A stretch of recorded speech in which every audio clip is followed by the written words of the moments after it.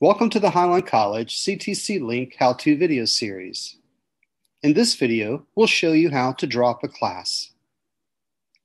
However, before dropping a class, be sure to check with the college to see how this may impact your program of study, your financial aid, and other services that depend on your enrollment. To drop a class, log in to ctcLink and click on the student homepage. Then click on the Manage Classes tile. If applicable, be sure to select the college and the term for the drop. In the left navigation panel, click on Drop Classes.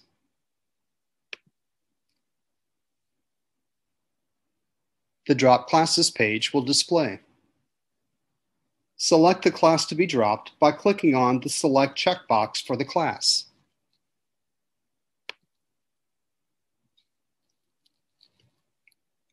Once the Select box is checked, the Next button will appear at the top right. Select the Next button to display the Review Classes to Drop page.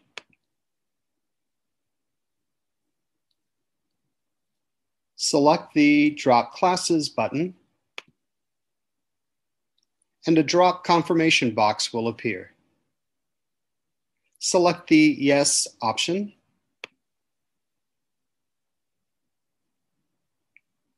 and a confirmation of the drop will display. To review your classes now, select the View My Classes link on the left menu.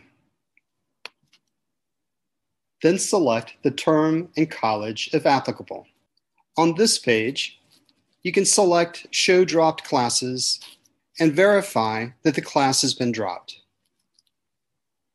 Your screen will display dropped if before the 10th day census date or withdrawn if after the date. Congratulations, you have just dropped a class using the Manage Classes tile on the student homepage.